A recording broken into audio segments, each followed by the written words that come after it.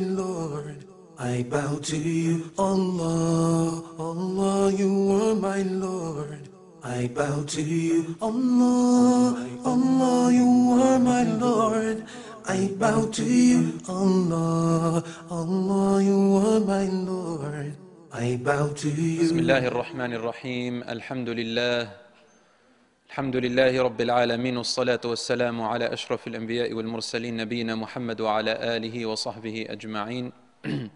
Amma ba'd. Brothers and sisters in Islam, assalamu alaikum wa rahmatullahi wa barakatuh. We are learning and analyzing, taking lessons from the story of Yusuf alayhi salam. He is Yusuf alayhi salam, the son of Yaqub alayhi salam, the son of Ishaq alayhi salam, the son of Ibrahim alayhi salam. A great honor, a prophet, son of 3 prophets. And this is the prophet of Allah, whom Allah subhanahu wa ta'ala had given extraordinary beauty, half of the beauty of Adam alayhi salam. And no one will ever reach the beauty of Yusuf alayhi salam or Adam alayhi salam. Allah also gave him the miracle of being able to interpret dreams precisely. He never faltered in their precise interpretations. He also knew how to administer and manage the interpretations of dreams, what to do about it. So not only did he know its meanings, he also knew what to do about it. He knew how to go about carrying out this dream in the way that Allah wants him or what He has revealed to him. He also knew of certain things of the future which Allah revealed to him, near future, such as what's going to come to you tomorrow of provision. Yusuf alayhi salam was one of those prophets whom Allah subhanahu wa ta'ala had chosen as one of also His messengers. He went through so much mental pain, and he also went through a lot of physical pain as well. We finished off last week, we ended where Yusuf alayhi salam had been seduced by the woman of his master. His master was a minister for the king, for the Pharaoh, and he was the treasurer of the land. His wife, or his woman, seduced Yusuf alayhi salam, and after that, the women, noble women, her friends, accused her of being a mad woman because she's trying to seduce a slave of hers. To them, it was unheard of that a woman of such high status and wealth would desire a slave, because a slave to them is a nobody. But this man was not any ordinary slave. He was Yusuf alayhi salam. So when she heard about them, she called them in and she tested them herself. They shared some fruit, and as they were cutting away their fruit and enjoying their conversations together, she asked Yusuf alayhi salam to come out in front of them. And she made him dress in beautiful clothing. When they saw him, these women, they gratified him. They were shocked, in absolute dismay. They became hypnotized to his looks and paralyzed in their feelings, in their body.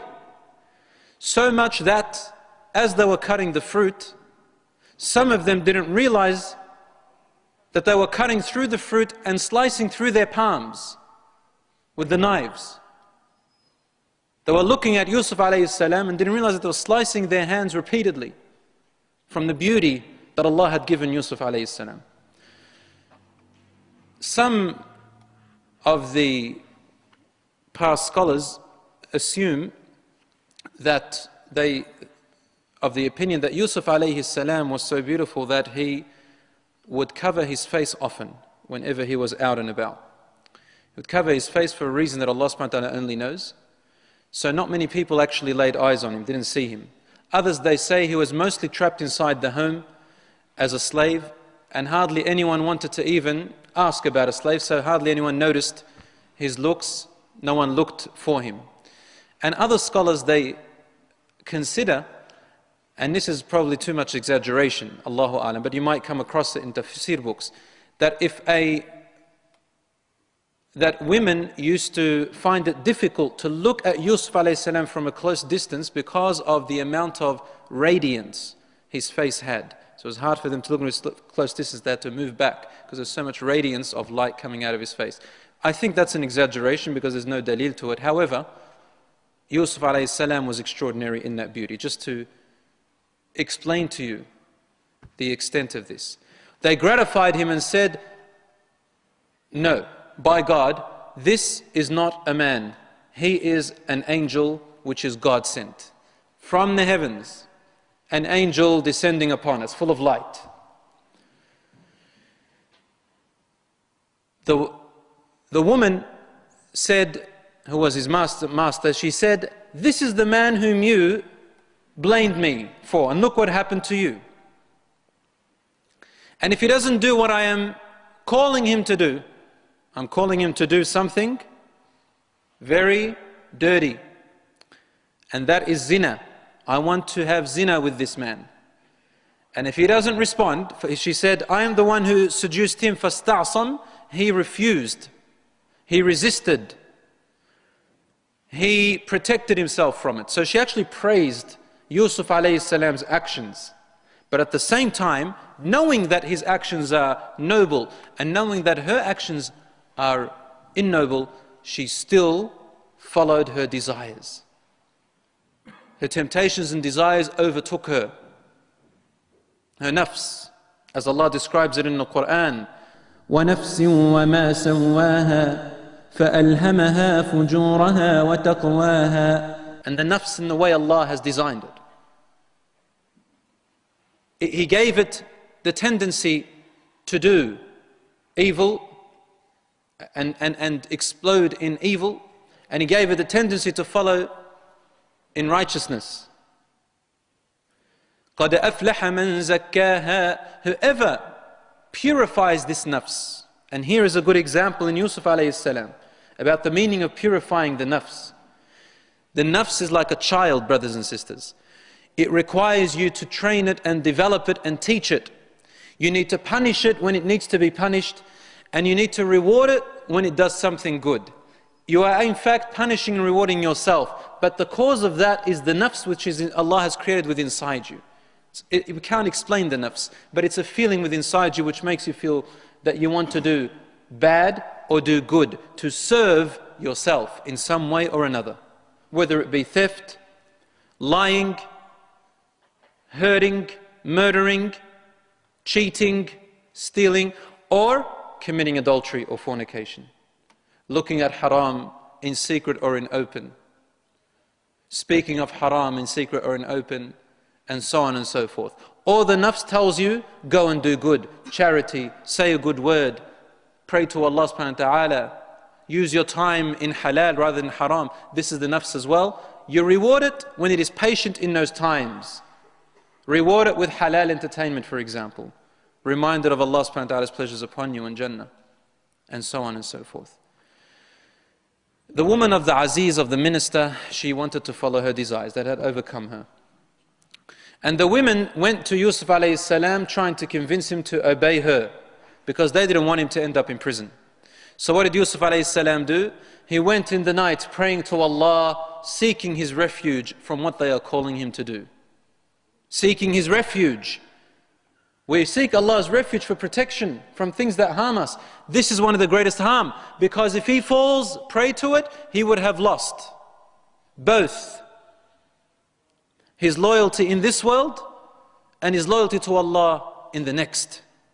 Because listen to what he says in his dua to Allah subhanahu wa ta'ala. He says, قال رب السجن أحب إلي مما يدعونني إليه وإلا تصرف عني كيدهن أصب إليهن وأكن من الجاهلين. He said, O my Lord, the dungeon is more beloved to my heart than what they are calling me to do. And if you do not deter them away from me and protect me from them, I may fall prey to them because I am weak.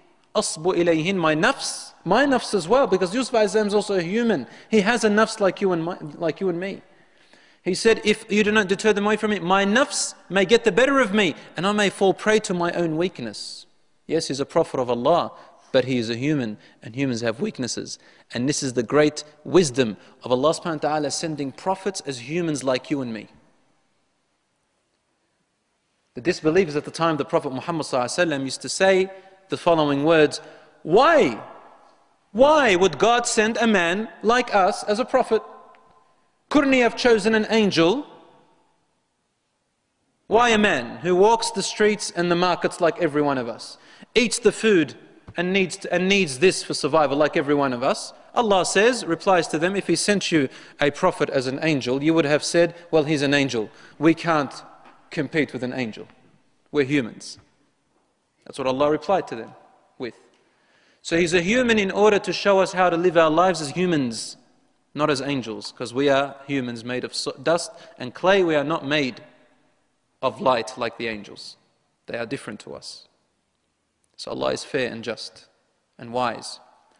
Yusuf alayhi salam said, I may fall prey to them in my weakness, and I may become one of the jahilin, one of the ignorant ones.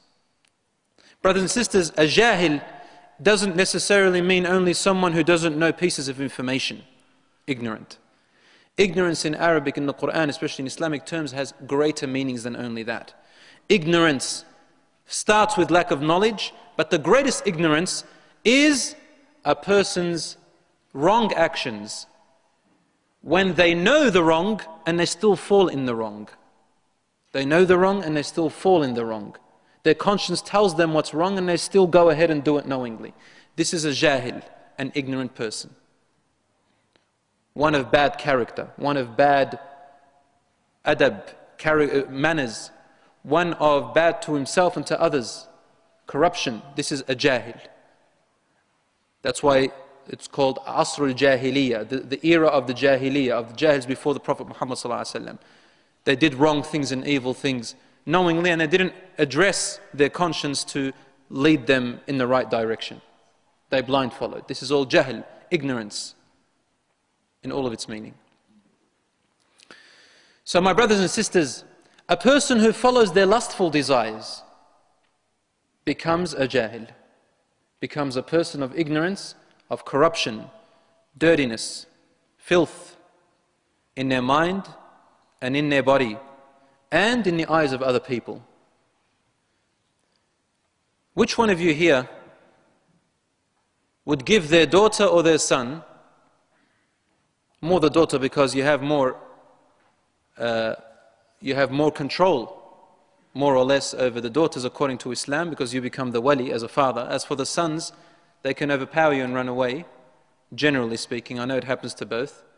But which one of you would accept to let your daughter or your son marry someone who is in the habits of this type of lustful temptations? Their eyes keep going out and about in places where they shouldn't go. Their hands touch places where they shouldn't be. They go to places and talk and be in places where they shouldn't be, following their lusts. Which one of you will accept to marry someone like that? A person like that, Allah says in the Qur'an, الزاني لا ينكح إلا زانية. An adulterer, man or fornicator, will not marry except another, or will not sleep or have intercourse with anyone other than another zaniya, an adulteress or fornicatress. And a zaniya will not have intercourse with another man except another zani like her. Corruption meets corruption, and these are the ones worth for each other. A pure person is not worth for an impure person. An impure person is not deserving of a pure person unless they repent to Allah sincerely and leave what they had in the past. And even then, when you know it, the self begins to tell you, your mind tells you, you're reluctant to give that person in marriage, even when you know their past and they've repented. Isn't that right? So that's a person who's repented to Allah subhanahu wa ta'ala, Allah is forgiven. What about a person who's still indulging in such behaviors? This is a jahil, ignorant in the deepest of words. It makes you among the lowest of the low. You'd be up here and then suddenly you're down here in the eyes of the people. This is filth. And you can feel it. You can feel it in yourself when you begin to obey these desires. There is an Imam by the Imam of Imam Malik, rahmatullahi alayh. You all know the famous Imam Malik. He says that he used to memorize so quick. Like he'd look at a page once, they say. And when he'd look at the other page, he'd have to cover the former page so that his memorizations don't mix. This is how quick he memorized. Maybe it's an exaggeration, but it's not an exaggeration to say that he had extraordinary memory. He says, one time I'm memorizing. I looked up and a woman came past. He says it in a form of poetry. He talks in his poem. A woman came past. And I accidentally saw parts of her shins at the bottom, her legs. I looked for a little while and then I turned away. Just like subtly, I turned away. I came to memorize and my memory was taunted. I couldn't memorize as well as before. It was less. He says in his poem, فَشَكَوْتُ إِلَى وَكِيعٍ سُوءَ حِفْظِي فأرشدني إلى ترك المعاصي وقال إن العلم نور ونور الله لا يهدى لعاصي. I complained to my teacher Waqi' my lackness in my memory than before. Then he guided me to stay away from disobedience of Allah. He knew I told him what I had done. So this is disobedience. Stay away from it, avoid it. Because the knowledge of Allah is light, it is nur. And the light of Allah cannot be given to the disobedient. So you see your knowledge begins to go less, your memory goes less, your hifd of the Qur'an, a hadith go less, you come to remember, you can't remember, and it becomes more and more. And your mind becomes cloudy, and not only in your religious knowledge, but even in other types of knowledge, worldly knowledge. Your judgment becomes cloudy. And I don't want to give you examples when I have time about all those businessmen and people who are so-called successful in the worldly life, who followed their lusts and temptations, and look what became of them. The higher you go in position, the more dangerous it is to follow your lusts. And if they want to destroy a very popular person, or not just popular, I'm talking about celebrities, if they want to destroy someone's reputation who is in an important high position, such as a government position, what do? They begin to accuse them of sexual misconduct. So this is the types of, even with celebrities, but they go to a further extent with pedophilia and so on and so forth. The point is, sexual temptation, if not used in the way Allah subhanahu wa ta'ala has given it to us, and Islam has the most pure form in all of its ways, then my dear brothers and sisters, you will go low in the sight of Allah, and you will go low in the sight of people and in the sight of yourself. And your mind will be taunted, begin to misjudge things. Yusuf alayhi salam said this, and this is what he was afraid of, this and in the hereafter. Allah replies by saying, فَاسْتَجَابَ لَهُ رَبُّهُ. His Lord responded to him. فَصَرَفَ عَنْهُ كَيْدَهُنْ. Allah prevented him from them. إِنَّهُ هُوَ السَّمِيعُ الْعَلِيمُ. Allah hears all things and knows all things. He hears your dua and He knows your problems. This is a gift to Yusuf alayhi salam. And I would like to quote a hadith of the Prophet sallallahu alaihi wasallam, which is in Sahih Muslim and Bukhari, but just in different order, mentioned in both books. However, the hadith is about the 7 people who will be shaded on the day of judgment, on the day when there will be no shade but Allah's shade. And these 7 types of people are Imamun Adil, a just ruler, a young person who was raised in the worship of Allah in his youth or her youth, a man whose heart is cling to the masjids, so when they enter it and they exit it, they look forward to coming back. 2 people who love each other only for the sake of Allah. When they meet on that, and when they depart on that. A person who gives in charity, in secret, only desiring the pleasure of Allah, so much so, metaphorically speaking, his left hand doesn't know what his right hand even gave in charity. A person who remembers Allah in the deepness of the night and begins to call upon Allah, whether in hope or fear, and then his eyes begin to tear out of remembrance to Allah. A person, a man or a woman, but here in the context is a man, whom a woman with status and beauty calls them to do haram with her, to the bed, and he says, Inni akhafullah, I fear Allah. Is that 7? Anyone count them? That's 7, I think we counted 7. But the point of that is, a man whom a woman with status and beauty calls him to bed and he says, I fear Allah. Inni akhafullah. Does it apply to the women? Yes, to a lesser extent, however. And that's because of the biological nature which Allah subhanahu wa ta'ala had created the two genders in. But it applies also to the woman. For Allah, the Prophet ﷺ mentioned it to the man here because it often and most likely occurs to the man. Brothers and sisters, the story moves on.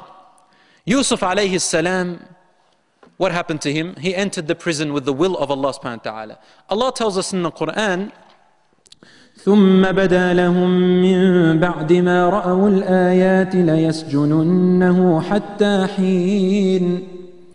Then it occurred to them after they had seen the signs that they should imprison him for a time. Who? It occurred to the minister, his master, and to his woman, his wife. It occurred to them that, with all this news going around about us, my woman seducing him and all that stuff, it's about to cause me a bad reputation because, as I said before, he was a man of high position in the government. Such a rumor is no good for him. So they saw that it was best befitting to lie to the people, accuse Yusuf alayhi salam of seducing the Aziz's wife instead. And so, in the hadith it says, or in one narration it says that they went around with a big drum, calling the people in the streets, saying, come here, Yusuf has seduced the woman of the minister. And so when the news went about like that, in order to change and reverse the situation, Yusuf alayhi salam found himself in the prison. This is actually the will of Allah, as we said. It is not the minister or anyone else. It is only because Yusuf alayhi salam sought help from Allah and Allah came to his aid. But again, there is actually a bigger plan why he entered the prison. This is only in the course of action, because this is the qada and qadar of Allah. Brothers and sisters in Islam, you should always remember, no matter what happens to you in life, whether it is good or bad, your trust is in Allah. You say, oh Allah, I trust in what you are doing. Whether it is a punishment for me, I repent. If it is a trial for me, I will persevere. But I know that at the end of it, good will come out. Good will come out. This is the state of the believer whom the Prophet ﷺ became amazed of in one hadith. He says, I am amazed of him.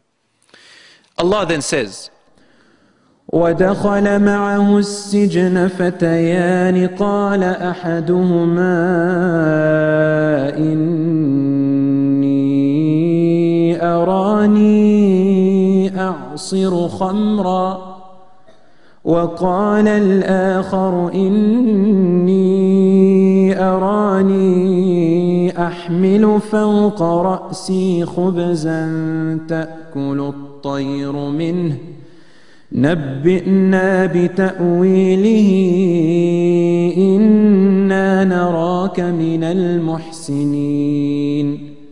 Which means, and there entered into the prison with him 2 youths, 2 young men. One of them said, I dreamt that I was pressing wine.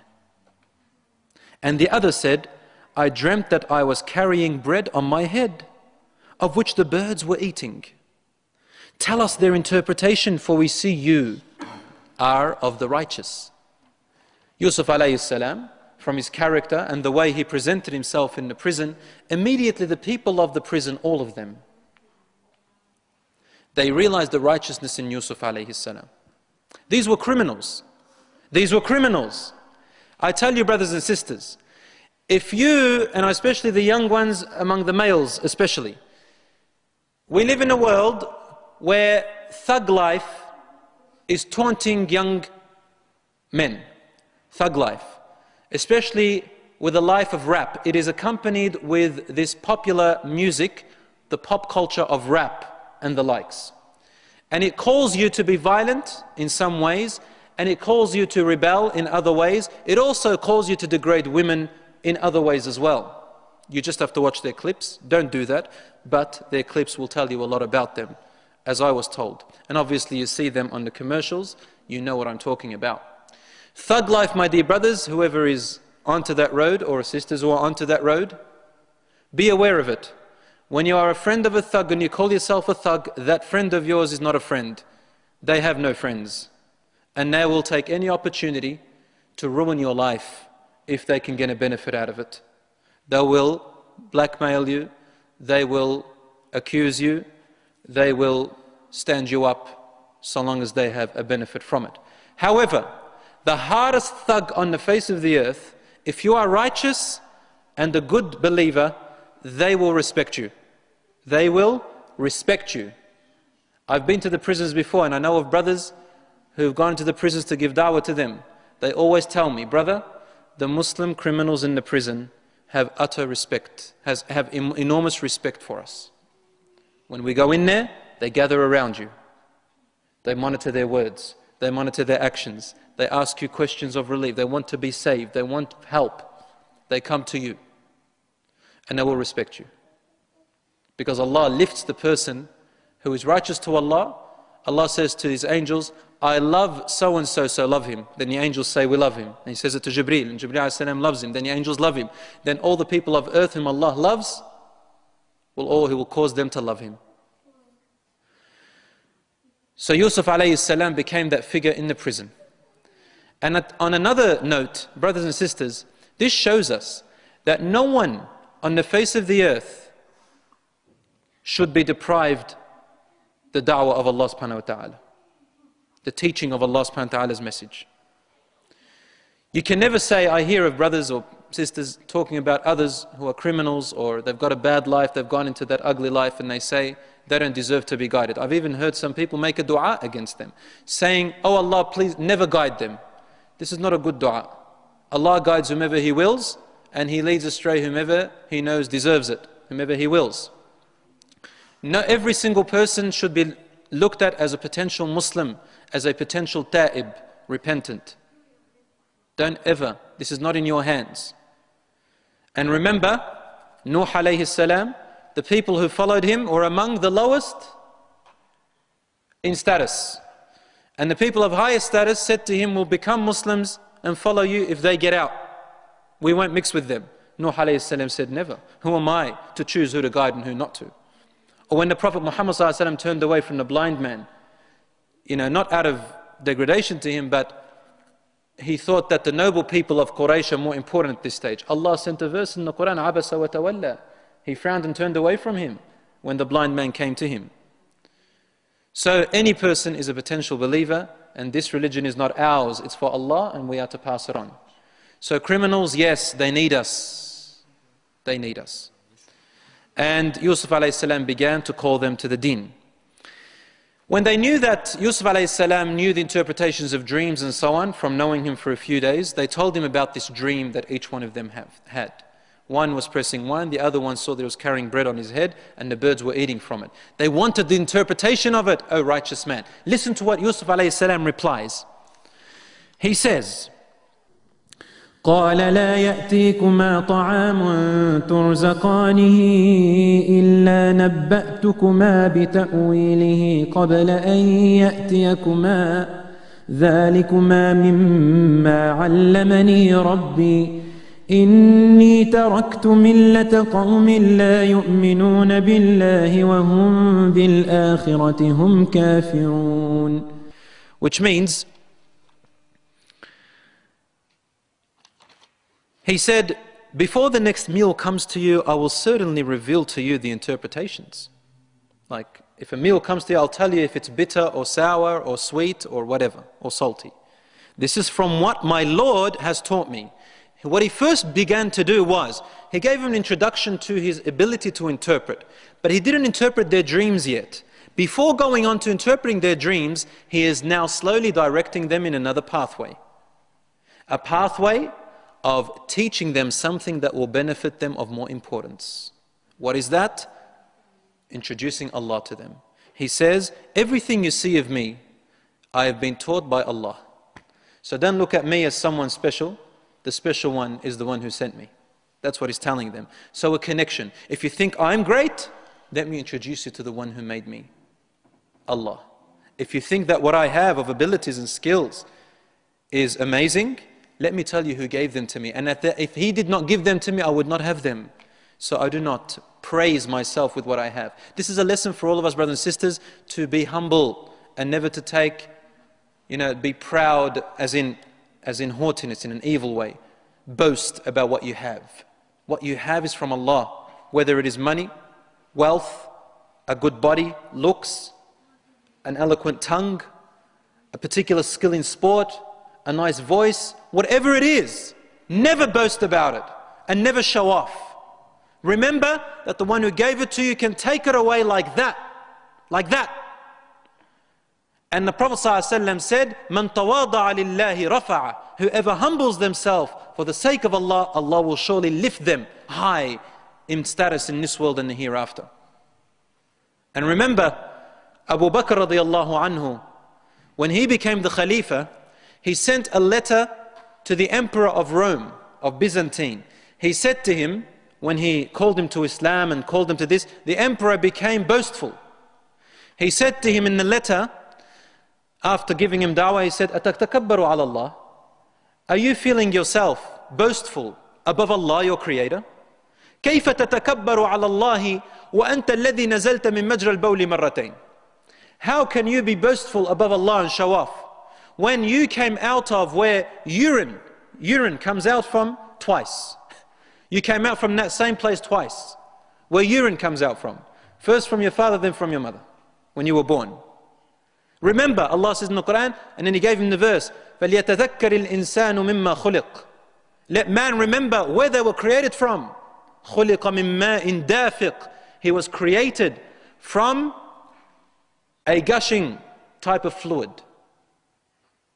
The type of fluid that if you were to be seen with it on your clothing, you would be embarrassed. This is what we were made from.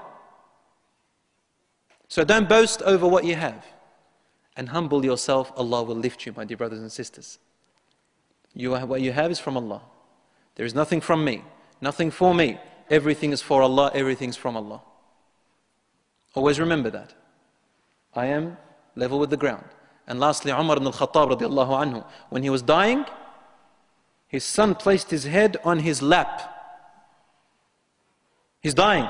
And his son, Abdullah, placed his head on his lap. And his father, Umar radiallahu anhu, being the Khalifa and the role model, he said he had given his Khilafah to someone else at that time. And he said, "Put my head on the ground, my son." His son said, "Father, I like it to be up on my lap." He said, "Put my head on the ground where it belongs. I was created from the soil, and to it I shall return. Today I am not the leader, but a humble servant of Allah." So he placed his head on the soil. And this is how he died, radiallahu anhu. From it we were created, to it we return. Informing us that no matter how he was of the highest status as a leader of the believers, Umar radiallahu anhu, showing people, even I am nothing without Allah. So Yusuf alayhi salam is telling them, what I have is from Allah. He taught me this. I didn't know it from myself. So don't thank me for what I'm about to tell you. Thank Allah, your Creator, for what I'm about to tell you. Okay, everyone? So the gratitude belongs all to Allah subhanahu wa ta'ala. And if you want to praise someone, say it to them, but say the following words: "Oh, what great things which Allah has given you. وَلَا نُزَكِّ عَلَى اللَّهِ أَحَدًا." And there is no one better than Allah. So add these words to a person when they say, "Oh, ma sha Allah," what Allah has willed and given you. So when you want to praise someone or praise your, and try and never praise yourselves. Allah is the one who knows truly who is righteous.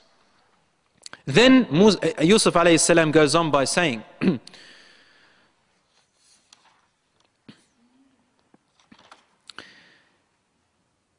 "This is from what my Lord has taught me. Surely I have forsaken the ways of a people who do not believe in Allah and they neither believe in the hereafter.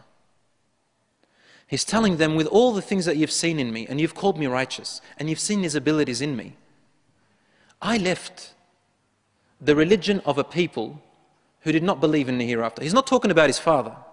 He's talking about the tribes that are connected to him. A lot of them rejected the beliefs of their fathers and their forefathers, the prophets, meaning Yaqub and the prophets and Ibrahim. He said, I left their belief. I had the opportunity to follow my tribe, my people's tradition, but I did not. Because they disbelieved in Allah in the hereafter. And so I rejected their traditions. And I followed, he says in the Qur'an, وَاتَّبَعْتُ مِلَّةَ آبَائِي إِبْرَاهِيمَ وَإِسْحَاقَ وَيَعْقُوبَ ما كان لنا أن نشرك بالله من شيء ذلك من فضل الله علينا وعلى الناس ولكن أكثر الناس لا يشكرون. And I have followed the religion of my fathers Ibrahim and Ishaq and Yaqub. It is not ours to associate anything with Allah. This is from Allah's bounty upon us and upon the people. But most of the people are not grateful. So now he has addressed them about Allah and His favors upon us in guiding us to the straight path. Then he says, يا صاحبي السجن أأرباب متفرقون خير أم الله الواحد القهار ما تعبدون من دونه إلا أسماء سميتموها أنتم وآباؤكم ما أنزل الله بها من سلطان إن الحكم إلا لله أمر ألا تعبدوا إلا إياه ذلك الدين القيم ولكن أكثر الناس لا يعلمون. Which means, O my fellow prisoners, are many different types of lords better, or Allah, the one, the dominant? What you are worshipping other than Him are only names which you have made up, you and your fathers, for which Allah has sent down no authority. He didn't teach us these names. Most surely, the command is for none but for Allah. He had commanded that you shall not worship any other than Him. This is the true religion. It's a true way of life. But most people just do not know. They don't want to know. They don't seek the knowledge. They're too busy with other things. In this there is great wisdom, my brothers and sisters. In this one verse is enormous understanding and meaning of the proper meaning of Tawheed, of monotheism, the worship of one true God, and the rejection of all false deities and false pieces of information which make partners with Allah, even if they come from the most beloved people to you and the people you owe honor and respect to, such as your fathers, your mothers, your relatives, your uncles and aunties, your ancestors, your people of authority, even your sheikhs. But sheikhs will never do something like that. But back in Lebanon and in other countries, they call certain people sheikhs that do not deserve that name. They are not knowledgeable, and they are people who have taken on the name of sheikh, and they're dressed like sheikhs, but they teach the people actions of sorcery, making partners with Allah, and innovative matters such as calling upon the dead, calling upon people who were called by righteous names, taking their children to their graves for healing, doing actions of sorcery in the name of good. And this all comes with shirk in Allah subhanahu wa ta'ala. Teaching them traditions such as we said before, knocking on wood to keep away bad luck. This is based on shirk of people who thought that spirits used to go into trees. So they used to hang up and bless themselves from trees, and wood is made of trees. And so on and so forth. Swearing oath by other than Allah, such as swearing on my mother's grave, they say. Swearing on my honor. Swearing on my mustache. They say this in Arab terms. وَحِيَةُ شُوَرْبِ, they say. By the honor of my mustache, by the honor of myself. And so on and so forth. This is all part of following traditions of past ancestors that Allah did not send down at all. We have in my father's village in Lebanon a grave which is probably fits, it can fit about, I'd say about 5 people in a row. That's how big it is. And the name of the person they've given in that grave is Marmar. Marmar. I've never heard of this name in the Qur'an or in anywhere in the traditions of Islam. Marmar. But I heard about it in the books of the Christians. And they say he is a noble wali of God. They take their kids there for healing. If the woman wants to get pregnant, she goes there. If they're not even allowed to touch any of the trees around him, because they say this is a sanctuary for the Prophet Marmar in that grave. So no one touches the trees, even if they need them. So these are names, just to give you an example, I'd like to attack myself so I don't offend anyone. These are names which they bring about, and customs and traditions which they bring about. Allah tells us in the Qur'an, why do you worship other than what Allah has brought you, to the people of Quraysh? And they used to say, بَلْ نَعْبُدُ مَا أَلْفَيْنَا عَلَيْهِ آبَاءَنَا بَلْ نَتَّبِعُ مَا أَلْفَيْنَا عَلَيْهِ آبَاءَنَا. We are going to follow what we found our forefathers on. And this is, even within Muslims, sadly, today, they call themselves Muslims, and they say we submit ourselves to Allah and His laws, La ilaha illallah Muhammadur Rasulullah. But when you look at their actions inside their religion, they have taken on customs and traditions of their forefathers and their country where they come from, and they don't care whether it fits with the sunnah or not. They just take it on and do it and insist on others, and they get upset with you if you don't do it. And they will cut you off of their relationships, of their bloodline, if you don't follow what they do in their traditions, whether it be marriage or celebrations or some type of eating procedure. If it has got something to do with the religion, I'm talking about. I'm not talking about customs that have nothing to do with the deen. Such as, these people like to eat this way, or these people like to dress this way. So long as it's halal within Islamic rights, customs are okay. But when it has something to do with worship and deen within the religion, then it becomes haram if it doesn't agree with our religion. So now the point is, Yusuf alayhi salam, he called the prisoners to Allah. He gave them da'wah of tawheed. 2 things. Number 1, once you have gained the trust and you have gained the love, well, not necessarily the love, but you've gained the trust and the friendship of other people, now they like speaking to you, then that is when your da'wah is beneficial. You call them to the deen. I know of some people, they meet someone for the first time and they still don't even know them, and they say to them, I invite you to accept Islam.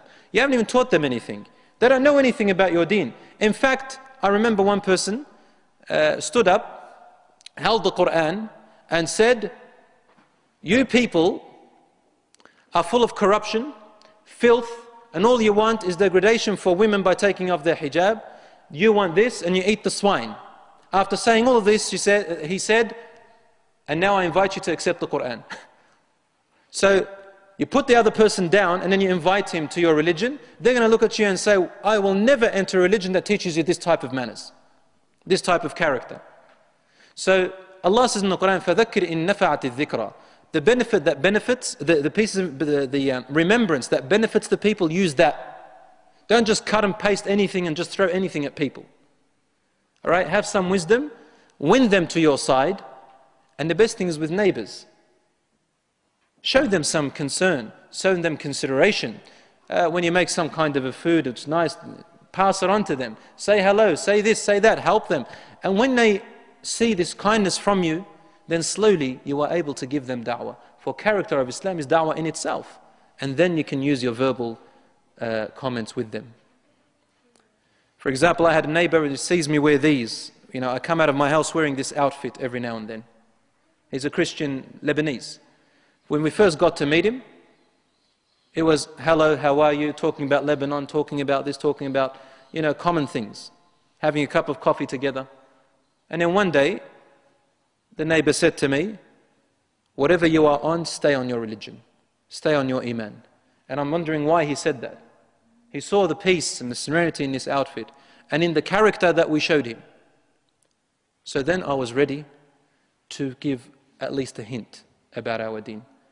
And the first thing I say to them is, our Qur'an says that you are from the people of the book.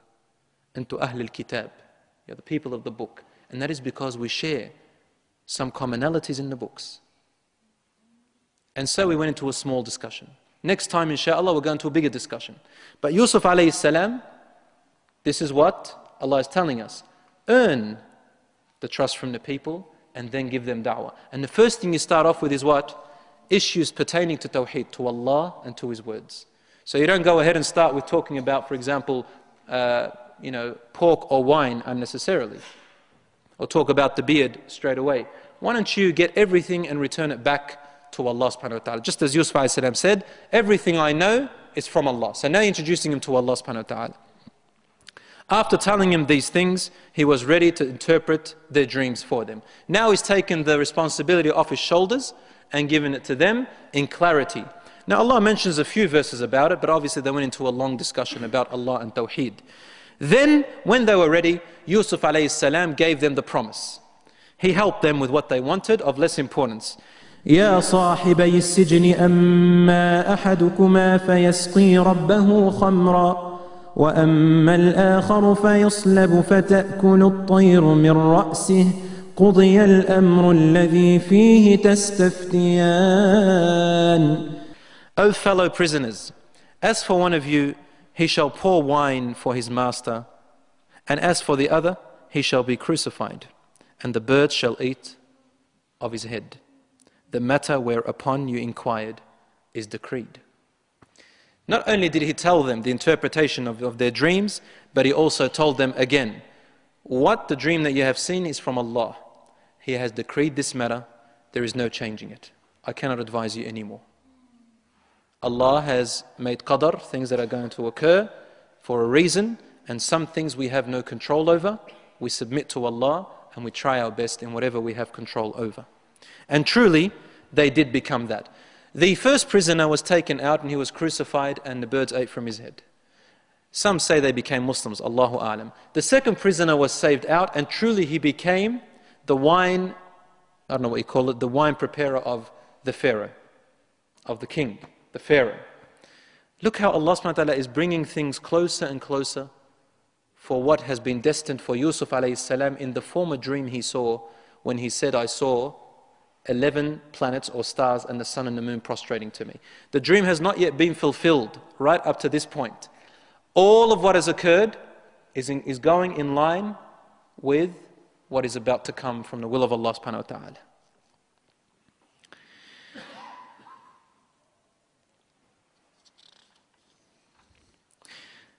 Yusuf alayhi salam, when he saw the next prisoner leave, he said to him, mention me to your master. اذكرني عند ربك. Mention me to the king and tell him that I am imprisoned without any crime or wrong. Can you tell your king that, please? Because the king doesn't know my state. And this verse, my brothers and sisters, is indicating to us, a supporting evidence, that we are allowed to seek help from people in means other than Allah subhanahu wa ta'ala, and that it is not contrary to the reliance on Allah subhanahu wa ta'ala. When I said other than Allah, I didn't mean that your heart is not connected to Allah. You ask a friend for help, but you know that he cannot or she cannot help you if Allah doesn't will it. So long as you have that belief, you're allowed to ask people for help, so long as those people are able to help you, like it's within their power. You don't come and ask a person and say, please forgive my sins. This is not in the power of any human being. This is only in the power of Allah. So doing that is shirk. But you come and ask a person who is a doctor, can you please advise me of medicine and administer your work on me so I may be cured? This is allowed because Allah is the one who gave the ability to a doctor to have some control in that way. But you must always know deep inside that if it wasn't for Allah, the doctor cannot heal you anyway. And if Allah doesn't want to, the doctor cannot heal you. If you have that, you're okay. But seeking things from people that they cannot help you with, flying, forgiveness, making you enter paradise, saving you from hellfire, it's only with Allah subhanahu wa ta'ala. Dua and so on and so forth. When he asked the friend to ask the king to mention him, the shaitan made Yusuf alayhi salam, made the prisoner forget what Yusuf alayhi salam had asked him. Now, yes, the shaitan made him forget. But at the same time, Allah allowed it to be. You see, the shaitan has no power over the prophets. But Allah subhanahu wa ta'ala allowed for the shaitan to make the prisoner forget what Yusuf alayhi salam asked him to do. The scholars tell us there are two reasons for that. The first and foremost reason is that there is the will of Allah, a wisdom that Allah wants to bring about from it. Only Allah knows the wisdom in that. The second one, the scholars say, that based on a narration, that Allah knows if it's sahih or not, but the narration is there, that when Yusuf a.s. asked the prisoner to mention him to his king, Jibreel a.s. came to Yusuf a.s. in the prison, and he said to him, Ya Yusuf, when your brothers threw you in the well, who is the one that saved you? He said, Allah.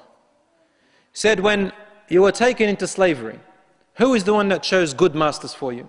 He said, Allah. He said, when the women seduced you, who is the one that saved you from it? He said, Allah. He said, what prevented you from asking Allah now again?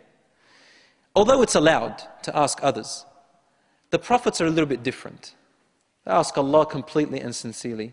And obviously Yusuf a.s. did have that in him. But Allah had a wisdom from it to show Yusuf a.s. something which Yusuf a.s. can understand. Allah says in the Qur'an, فَلَبِثَ فِي السِّجْنِ بِضْعَ سِنِينَ. And so he remained in the prison for several more years. Another lesson that we can get out of it is, Allah wills things and we sometimes cannot understand why. And we may suffer a little bit more. This suffering is good for us. The prophets are a role model for us. If you think that you've gone through a lot of pain, and it's been a long time, look at Yusuf alayhi salam. And remember the reason why Allah is telling the story to Prophet Muhammad sallallahu alaihi wasallam. He was going through a lot of pain for a long while. So he's telling him, look what happened to Yusuf, and he was patient, and I'm giving you this to comfort you with it. My brothers and sisters in Islam, bid'a sinin means several years. The word bid'a or bid'a in Arabic refers to any number between 3 and 9. So we can safely say that Yusuf a.s. stayed in prison for anywhere between 3 years to 9 years. Allah knows best how many years exactly. Then something extraordinary happened. Another means which Allah is bringing about within His qadar when He wants something to come out. The Pharaoh, or the king, saw a dream. And by the way, the Pharaoh we're talking about here is not the Pharaoh that is mentioned in the Qur'an at the time of Musa alayhi salam. He comes later on. But Allah addresses the other one at the time of Musa as Pharaoh because the man is not significant enough to have his name being mentioned. So Allah said the Pharaoh, the so-called Pharaoh. But this Pharaoh was different. Some say that this Pharaoh followed the religion of Yusuf alayhi salam. But he was a good Pharaoh. He was a good king, a just ruler. The Pharaoh saw a dream. Allah says in the Qur'an, وَقَالَ الْمَلِكُ إِنِّي أَرَى سَبْعَ بَقَرَاتٍ سِمَانٍ يَأْكُلُهُنَّ سَبْعٌ عِجَافٌ وسبع سنبلات خضر وأخر يابسات يا أيها الملأ أفتوني في رؤياي إن كنتم للرؤيا تعبرون. Allah says, and the king said, not the Pharaoh, the king, because he was worthy of being a king, I saw 7 fat cows in my dream. He saw 7 fat cows in his dreams. And 7 lean cows were devouring the fat cows. 7 skinny cows were eating the 7 fat cows. Likewise, I saw 7 green ears of corn, plants, and 7 withered ones, 7 corn plants that were withered. They were dry, no fruit in them, nothing. O chiefs, now he's addressing the people around him who were endued with so much knowledge and had high status. O chiefs, explain to me my dream if you can interpret it. They said, the chiefs, قالوا أضغاث أحلام. These are just confused dreams. وما نحن بتأويل الأحلام بعالمين. And we know nothing of the interpretation of such type of dreams. Allah doesn't want them to answer it. This is not for you, O chiefs. Now it is time to bring about the one who deserves to be there. And he is Yusuf alayhi salam. Then he said, وَقَالَ الَّذِي نَجَى مِنْهُمَا وَادَّكَرَ بَعْدَ أُمَّةٍ أَنَا أُنَبِّئُكُمْ بِتَأْوِيلِهِ فَأَرْسِلُونَ. Then said the one who had been released. Remember the prisoner? Now he remembered Yusuf alayhi salam. He said, who remembered after a long time, I will inform you of its interpretation. So send me forth. O king, I can tell you what it means. Send me. He said, go. He was going back to Yusuf alayhi salam. He remembered him. And Allah tells us in the Qur'an that he went to Yusuf alayhi salam, and he starts off with the name Yusuf wa ayyuha as-siddiq. O Yusuf, the truthful one. So he was so excited. O Yusuf the truthful one. Please interpret us the dream. Aftina, expound, give us your knowledge of 7 fat cows which 7 lean ones are eating them, and 7 green ears and 7 others dry, that I might return to the people that they may know. So Yusuf alayhi salam gave him the interpretation. Listen to what he said. He said, for 7 years you shall sow continuously, meaning you'll have lots of crop. You will sow and you won't stop. You'll have abundance for 7 years. Then what you reap of the harvest, leave it on the ear. Meaning, these are what farmers know. What you reap, what you take out of your crops and your harvest, leave the grains inside of their mother stem. Leave it inside. Don't open it. Keep them inside. Except a little whereof you eat. Only open up what you really need to eat. Don't open up anymore. And store the rest away, but within their mother stem, clothed. So they can be protected from parasites, worms, beetles, insects, preserved. Then, after that, there shall come upon you 7 hard years, in which you shall devour all that you have reserved for them, except a little you keep in store. He said 7 years are going to come that are going to be very hard. You're going to hardly be able to grow your crops. He said, you are going to need the amount of what you ate in the last 7 years again. You will eat all of what you reap in those next 7 years, and plus you will need more, except the ones you've stored earlier. So keep them stored. Then there shall come after that a year in which the people have rain, and in which they press wine. 1 year. Brothers and sisters, he said that there will be 7 years of good and healthy harvest, followed by 7 years of drought and famine. Then there shall come after that a year in which the people have rain, and in which they press wine. They should store up all the grains of the first 7 years in their ears, except what they ate. They should also sow small amounts of seeds in the second 7 years, because it probably would not grow due to the shortage of the rain, so it would be waste of grains. You see what he's telling them? He's telling them, you know those grains that you stored? Don't use them to plant again, because they reuse the plants, right? He said, take a little bit and plant, because there's not going to be enough rain for them to grow, and you're going to waste all of what you stored. So take only what you need from what you stored in the last 7 years, and plant a little bit of them again. Keep what you've stored. Why am I repeating this to you? This is the extraordinary ability which Allah had given Yusuf alayhi salam. Not only did he know the interpretations of the dreams, but he even knew how to manage and tell them how to take care of themselves so they don't die of hunger. This is extraordinary. When the king heard about that, he was taken to extraordinary shock, surprise. He was so impressed. He said to him, go and get me him. Come, bring him to me. Now listen to how Allah is turning things around. When he went there, the prisoner, he said to him, the king wants you. Yusuf a.s. knew that this was good news, but there was something wrong. Yusuf a.s. is still accused of something which he didn't do. He refused to get out of the prison until he was proven innocent, till everybody knew. So he said to him, قال ارجع إلى ربك. He said, go back to your Lord, the king.